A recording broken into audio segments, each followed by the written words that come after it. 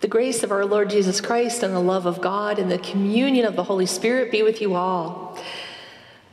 Welcome. My name is Reverend Carla Van Dellen, and I just want to say welcome to this time of worship. We are so glad that each and every one of you are here, virtually, of course. But here at Barrhaven United Church, we are an open-minded, open-hearted community. And we're actually on a very intentional journey of becoming an officially recognized affirming congregation. So what does that mean, you may ask? Well, it means that we are intentionally looking at all the different ways that we can be welcoming and including all people, especially the LGBTQS+ community. We are taking this journey of exploration because we are seeking to follow the way of Jesus by engaging in the work of compassion, love, and justice. So wherever you are on your faith journey, with whatever questions you may carry, you are welcome here. Whomever you love, whatever your gender identity, your sexual orientation, your ethnicity, cultural identity, or ability, you are welcome here. Through our worship today, we are going to learn about something called Pi, what that means, and the importance of embracing its message. Today, on Sunday at 11 o'clock, whenever we have our coffee Zoom after the church service, we're going to be discussing and exploring a little bit more about Pi. And we're actually going to have a very special guest, the Reverend Don Uraniu, the minister of George Street United Church in Peterborough. And he has been very involved over the last number of decades with walking with congregations and also with the various levels of governance within the church and walking with them as they became affirming as well. So we're looking forward to hearing him. He's a wonderful guy, full of stories, and I'm sure that we'll all learn from his experience. So here we are. So let us worship. Let us be fun. Let us be playful with the Spirit, and may we know that we are not alone on this journey. So friends, let us worship.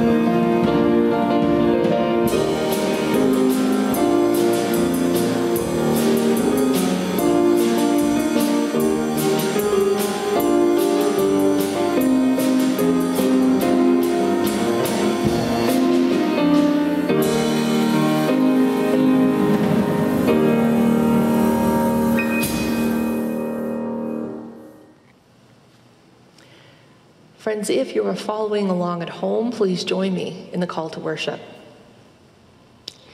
We gather together on this National Affirming Sunday, celebrating the all-inclusive love of God, worshiping our Maker who delights in diversity, worshiping the lover who in Jesus reached out and accepted and embraced everyone, despite all social, class, ethnic, and spiritual barriers. Worshiping the Keeper, the Spirit, who continues to break down the walls that divide us. Thanks be to God. I invite you, let us pray. Beloved one, your embrace is a refuge from violence and hatred.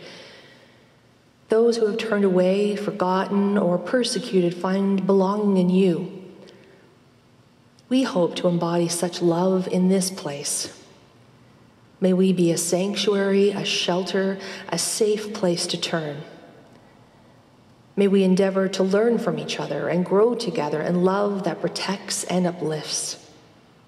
In Jesus' name we make this prayer. Amen.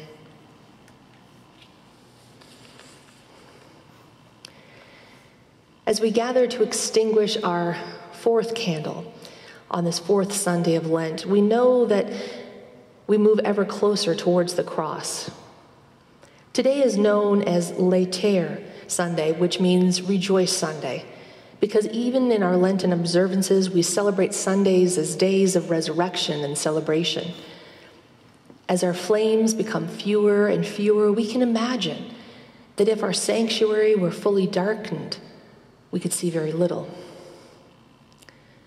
So often our wide open eyes are not able to see the beauty of God's creation around, the beauty of those who are around us and who share our days with us, the possibility that each day brings through the generosity of the Creator. And so today we extinguish the candle of joy to remind us that we are not always able to see the joy in our lives that is beside us, within us, and around us.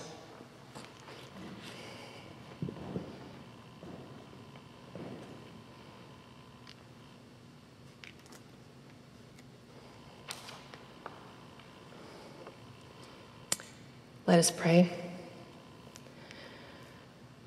God of vision and light, forgive our blindness caused through our selfishness and self-centeredness. Help us to uncover the light that leads us through each day.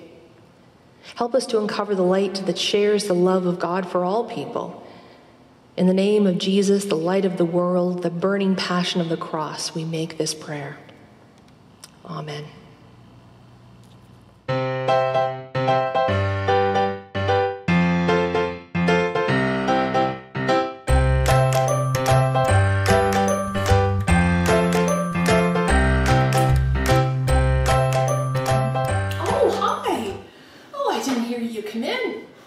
Well, I thought, with today being Pie Day, that maybe we would make pie.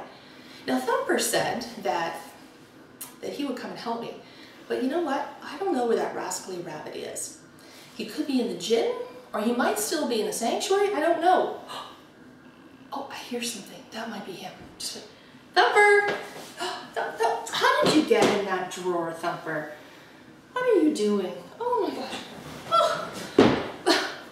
I see Thumper is wearing the same apron that I am. Oh, I guess we have good taste in aprons. Maybe it's Marilyn UCW. Maybe she picked them out. I'm not sure. What's that? Oh, Thumper wants to wave to you, Marilyn. I don't know if you're watching. So today is Pie Day. And, before we start making pie, did you wash your paws? No, licking doesn't count. Definitely not during COVID. What's that? Oh, you did wash them for 15 seconds? Okay, very good. We'll have to make sure about that after. So, I thought we would make something called Jesus pie. Have you ever heard of that? No? No? Oh, well, I'll tell you what Jesus pie is. So we have all of our ingredients. We have our mixing bowl here. So a Jesus pie is, we put 1 cup of flour in, and the flour symbolizes 1 cup of justice. Okay, so we put some of that in. And, oh, I see that we didn't get the shortening out.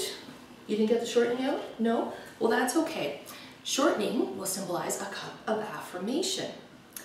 And a cup of water for compassion. And a sprinkling of salt for courage. Here, we'll put that in there? Okay, put that in there. First, that. Oh, and an egg will symbolize respect. And that holds everything together. So, do you want to break it? Okay, we'll just put that in there for a moment. Oh, and vinegar. And a little bit of vinegar symbolizes truth, because sometimes this can be a little bit bitter to swallow, but we need truth. And let's see here. We'll take this out. You're going to stir a little bit. There's not much to stir, but I know Thumper, once we get everything in there, he'll want to get right in with his paws. But that's okay. So, you know, on this Pie Sunday, all the things we put in there, that kind of symbolizes the outside of the pie, right? And what does the outside of the pie do? Oh, it's a container. It's full of goodness. That's right. So the outside of the pie is like the church, like the building or the structure. But then what do we put in a pie? Carrots? Well, I guess we could have a carrot pie. I'm sure somebody has a good recipe for that. But this one is going to be a berry pie, like a bumbleberry pie almost, which is very popular in the Maritimes. Because a bumbleberry pie is a mixture of a whole bunch of different types of berries. So I brought some from home here. So we've got, let's see, we've got strawberries and blueberries and blackberries and what else? Raspberries. Okay, so we'll put that in there. Now all the berries, they symbolize all the different people. All the different people, whether they're from the LGBTQS+ community, whether it's people that have different skin colors, ethnicity, ability, or disability. Let's see here. Oh, that's right. What's that? And different ages. That's right. And some have paws, and some have hands and feet. That's right. And you know, the taste of the pie, when everything comes together, that is because all of the berries give a beautiful sweetness to it. It's the people that are inside. It's not the crust, even though the crust is good. It's all the people that are inside. That's right. And what's that? Oh, and a little bit of sugar to add sweetness. Well, that sounds really good. What's that? You made a pie too? What? You even have a photo? You don't have an Instagram account, do you? No? Oh, we're going to see your photo now? That is a wonderful looking pie, Thumper. I think your mother helped you with that a little bit. Okay. So, well, we're celebrating pie, which means public and intentional and explicit.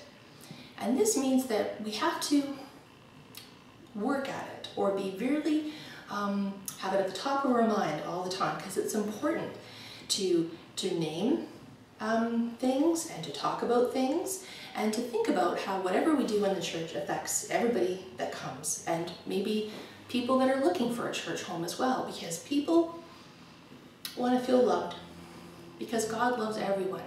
And so this is a way for us to be intentional. You think pie is a good way to do that? Well, it's just one of the ways. But our worship service today, you'll find out more about pie. And, oh, what's that? And coffee hour too? What's that? You want to listen to Dawn Uraniu? Well, I think we'll have to bring you a coffee time on Sunday. So, I hope you have a wonderful week, and I'm not sure what kind of pie this is going to turn out, but if this fails, I know Thumper has a good one at home. So blessings, and we'll see you next week.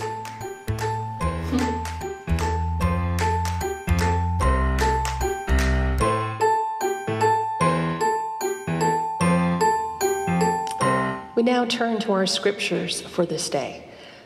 Let us pray. God of wisdom, strange and surprising, come and move us. Enliven our faith, stir our spirits, stretch our minds and the capacity of our hearts. Let your word renew our hope and lead us on paths of justice and truth. Amen. Both of our readings today deal with the struggle that the early church had to include, or how to include, Gentiles. Now, Gentiles are anyone that wasn't Jewish at the time. How to include them as followers of Jesus without them first having to become Jewish themselves.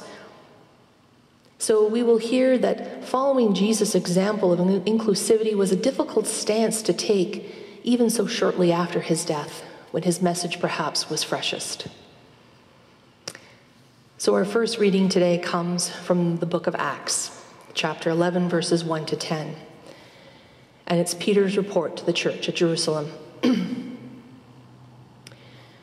Now the apostles and the believers who were in Judea heard that the Gentiles had also accepted the word of God. So when Peter went up to Jerusalem, the circumcised believers criticized him, saying, "Why did you go to uncircumcised men and eat with them?" Then Peter began to explain it to them step by step, saying, "I was in the city of Joppa praying, and in a trance I saw a vision. There was something like a large sheet coming down from heaven, being lowered down by its four corners, and it came close to me. As I looked at it closely, I saw four-footed animals, beasts of prey, reptiles, and birds of the air. I also heard a voice saying to me, 'Get up, Peter, kill and eat.' But I replied, 'By no means, Lord, for nothing profane or unclean has ever entered my mouth.' But a second time the voice answered from heaven, 'What God has made clean, you must not call profane.' This happened 3 times, that everything was pulled up again in heaven." Our second reading is from the Epistle to the Galatians, chapter 2, verses 11 to 14. And this one is entitled, "Paul Rebukes Peter at Antioch." "But when Cephas came to Antioch, I opposed him to his face, because he stood self-condemned. For until certain people came from James, he used to eat with the Gentiles. But after they came, he drew back and kept himself separate for fear of the circumcision faction. And the other Jews joined him in this hypocrisy, so that even Barnabas was led astray by their hypocrisy. But when I saw that they were not acting consistently with the truth of the gospel, I said to Cephas before them all, 'If you, though a Jew, live like a Gentile and not like a Jew, how can you compel the Gentiles to live like Jews?' May your wisdom blossom in us with the aid of your Holy Spirit. With God's help, may it be so. Amen."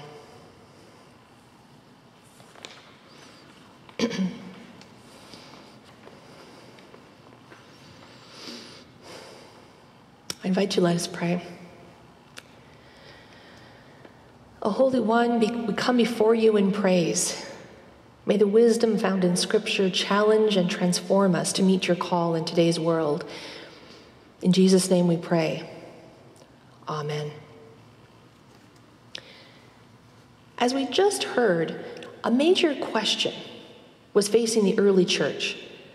And that question, which had profound impact for them at the time, was whether non-Jews could become part of the Christian community without first accepting the Jewish faith. For example, did a person need to be circumcised or follow the Jewish dietary laws before they could be considered followers of Jesus?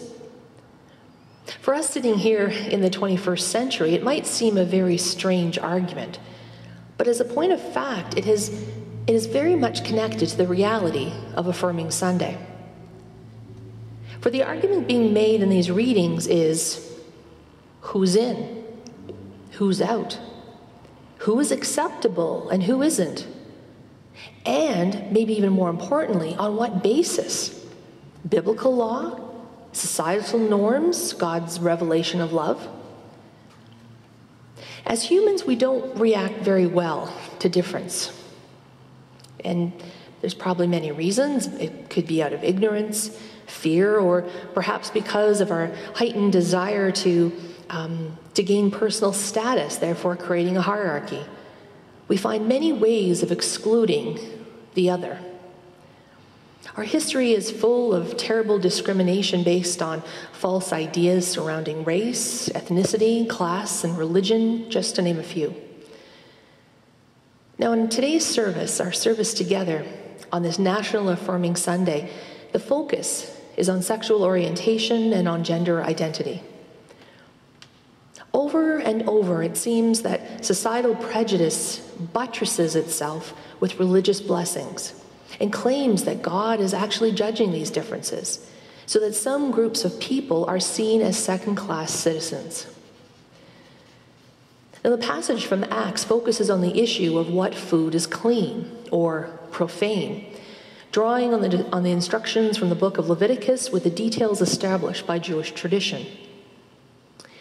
In his dream, Peter recognizes that God's grace stands above and beyond all rules that try to define some creatures or some people to be unworthy and therefore excluded.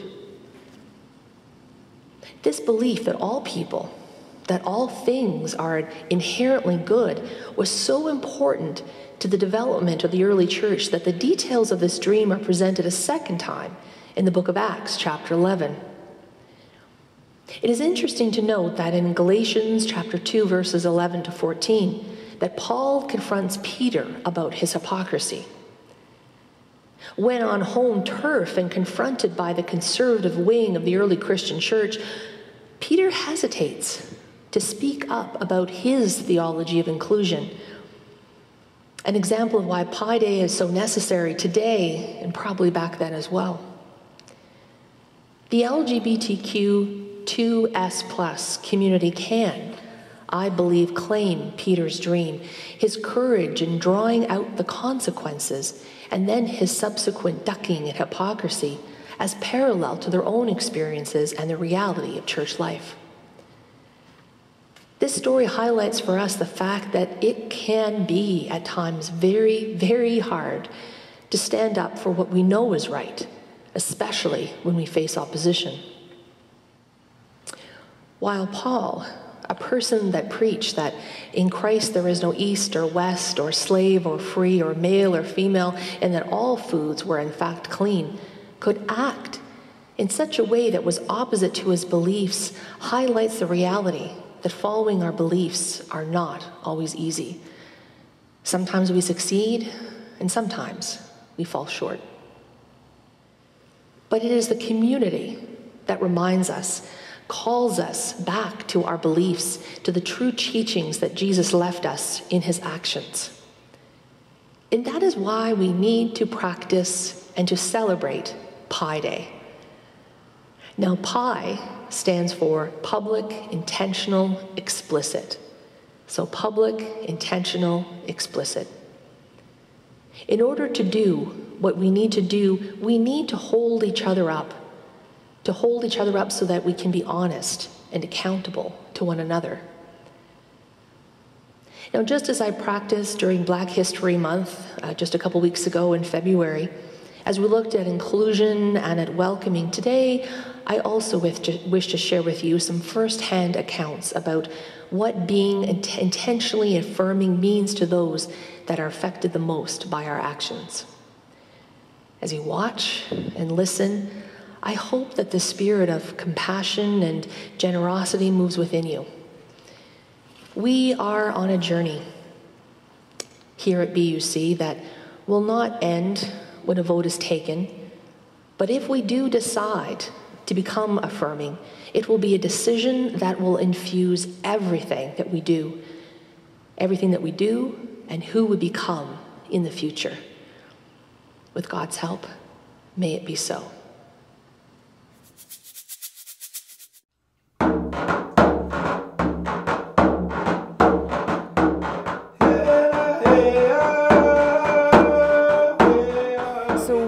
as LGBTQ2S+ members don't necessarily feel safe in all the circles that we navigate our lives through. And so in order to feel safe in a space, we have to be truly embraced and truly accepted for who we are and who we love. And that includes some work on the part of faith communities in terms of being very public, intentional, and explicit about their desire to welcome us in and their acceptance of us as who we are and for who we love. The Affirming Church, to me, has members of the queer community within it, holding positions of significance within the church itself, a space where individuals in the LGBTQ2S+ community feel safe among other individuals who are also in attendance with that faith community, and where people are free to show up as their true and full authentic selves. Certainly Kamloops United Church is a space, I think, where many members of the queer community feel very, very welcome. There are many very visible signs of inclusion outside the church. So there's the ramp as you walk up with the pride colors, there's a pride flag in the window, and as well on the outside of the church, a big affirming ministry sign that's there year-round. So for members of the local LGBTQ2S+ community, certainly it's a sign of welcome and embrace and open arms, and so certainly a space that we feel safe in occupying. For me, it's about safety. We want to believe that this is a safe place. I am a middle-aged, straight, white Christian guy. Most of the world's a safe place for me. So I don't know that much about the marginalized. I mean, I try to empathize. In the affirming process, there's a body of knowledge there that this is what it means. This is what a safe place looks like. So let's do that. It's also a flag. It's a sign that says this is a safe place because it's been tested. It's met a standard. It's like the little green sign that you get in the restaurant window that says this is a safe place. At my age, I've been from when it was illegal to be gay to now being almost totally openly gay and not fearing for our lives. I had gone from Sunday school teacher, choir member, member in good standing with the church, to being escorted to the door because I told the truth during a meeting that I was gay. And there were sufficient people at that meeting who were not going to tolerate that. And so I was escorted to the door. In truth, it broke my heart. It took me a long time to come back. I did miss having a church to call home. Kamloops United Church is a really good example of an affirming church. Placement of that quilt is very intentional. When you come through the main sanctuary doors, that's the first thing you see, intentionally. The rule here is, it is never to be moved. Shall we gather at the river, where bright angel feet have trod, with its crystal tide forever flowing by the throne? So for Riverside to become an affirming congregation means a lot to me personally, because it means it's a place of inclusiveness. It means for someone like myself who is coming for the first time, I know that I can sit next to my partner and feel comfortable. I remember the first time we came to Riverside, we were very worried about thoughts and opinions of others, to the point where we would leave space in between us so that, you know, we wouldn't get the awkward glances and such. So as we spent more time at Riverside, we came to know that this was an inclusive place, and we really were made to feel so welcome, and from that point forward we knew that this was a home for us. So I know there are a lot of people who are concerned about having the label of Affirm attached to our community, because Riverside's already a very welcoming community to all sorts of people. And so there are people who maybe don't think that we need to have that label attached. But as somebody who is from the LGBT community, the label's really important, because for so many of us, we have been excluded from churches because of a label. And that word, affirm, really speaks to people who have been excluded, and specifically says that you are included. Coming from a religious background, I didn't always find the acceptance in my church, but I did find it in my family and friends. So to see McKillop being a church that's accepting and loving and affirming is amazing. I've been to the church, and I've been to events at the church, and I've always been so proud that you guys are there beside us. That visibility, because a lot of people are scared of churches because maybe their church accept them, or they didn't feel that love, and maybe their family even dropped them. So there's a lot of stigma with churches and the LGBTQ community. So bringing that awareness that you do love us and you support us, and I know that. I hope you all know that. My impression of religion is that it's often wrought with lots of hypocrisy.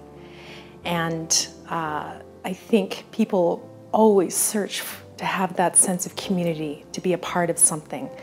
So one of the wonderful things about this church in particular is that I really feel that on a very genuine level. Belarus United Church, or any sort of church that affirms and lets people know that yes, we're going to stand up for you because that's our values and our principles, that means the world, and I think that can even be life-saving. I want to be part of a faith community that the circle is absolutely wide, that there is no one left on the outside and no uncertainty about being included. It's certainly not about who's out, but it's all about ensuring that everybody feels like they're in.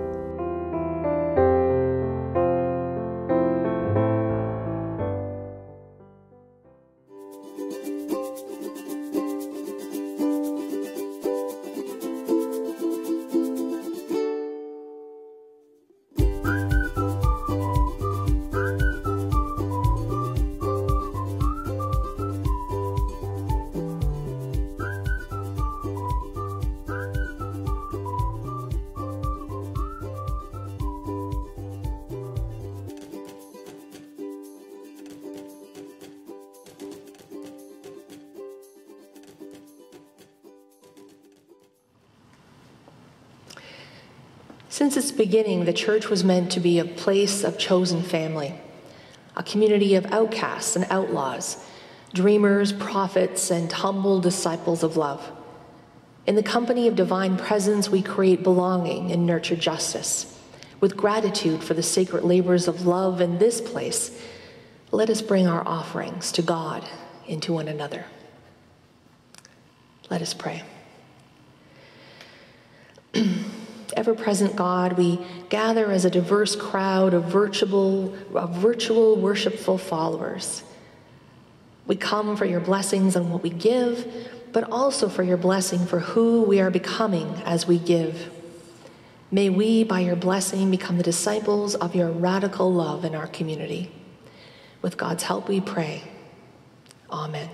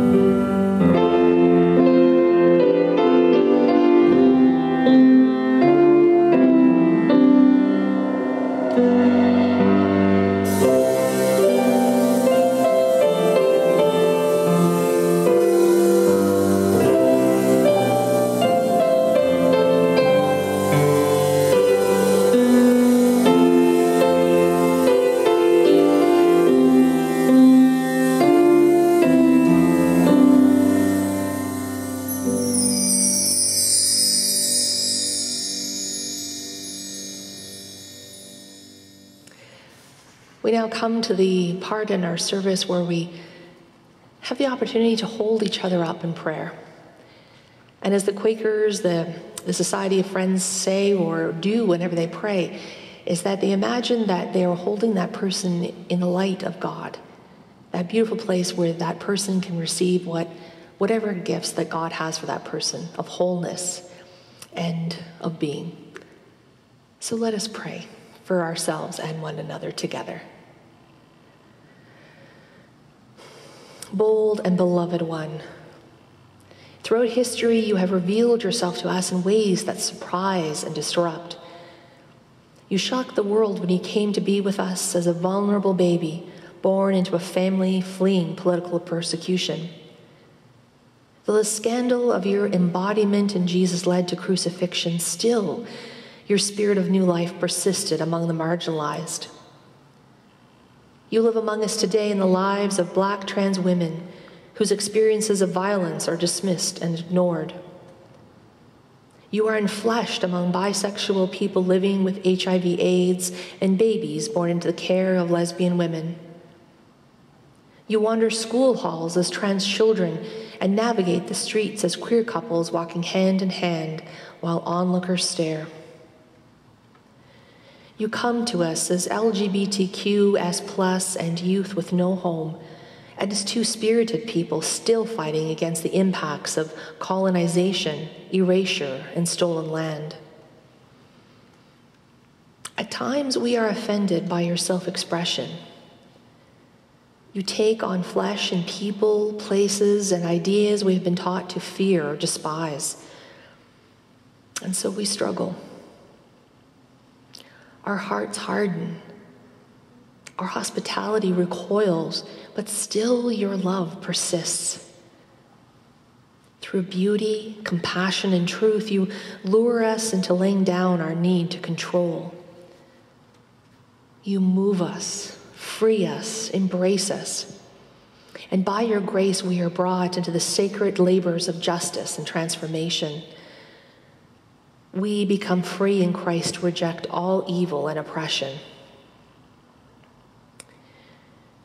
In that spirit of love and with trust in your unfolding goodness in this world, we offer our prayers for those we name and those we hold in our heart.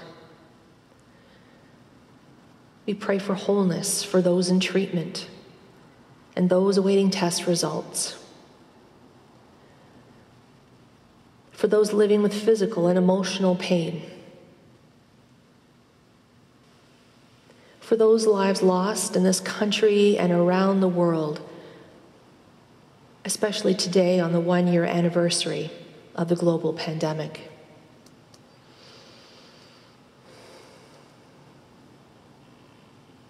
We pray for frontline workers. We pray for ourselves, for those things that cheer us and sadden us to the core of our being.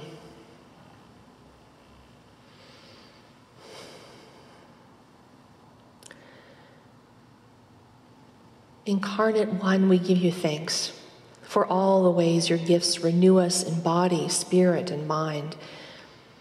May the promise and realization of your love compel us to right all that continues to do harm to any of our neighbors. Letting no institution or narrow thinking hold us back. Make us people who boldly pursue collective justice and tend gently to the world's pain. With Christ's wisdom and aid, may it be so. Amen. With love, with compassion, with truth, with the need to know that we are not alone and to be responded to by God, that in fact we are God's beloved, we say together, Our Father, who art in heaven, hallowed be thy name. Thy kingdom come, thy will be done on earth as it is in heaven. Give us this day our daily bread, and forgive us our trespasses, as we forgive those who trespass against us. And lead us not into temptation, but deliver us from evil. For thine is the kingdom, the power, and the glory, forever and ever. Amen.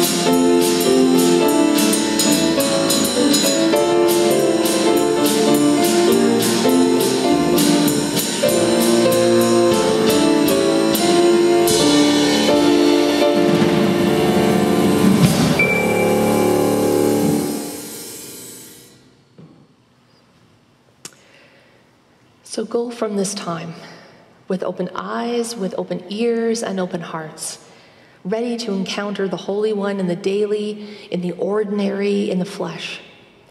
Go from this time with a daring and tender love, seeking to mend God's beloved creation wherever and wherever you can.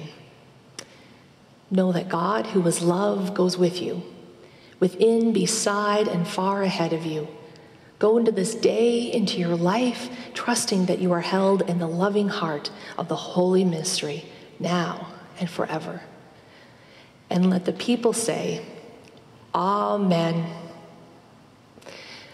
Blessings on your week. I hope wherever you are safe, and we will see you next week. God bless.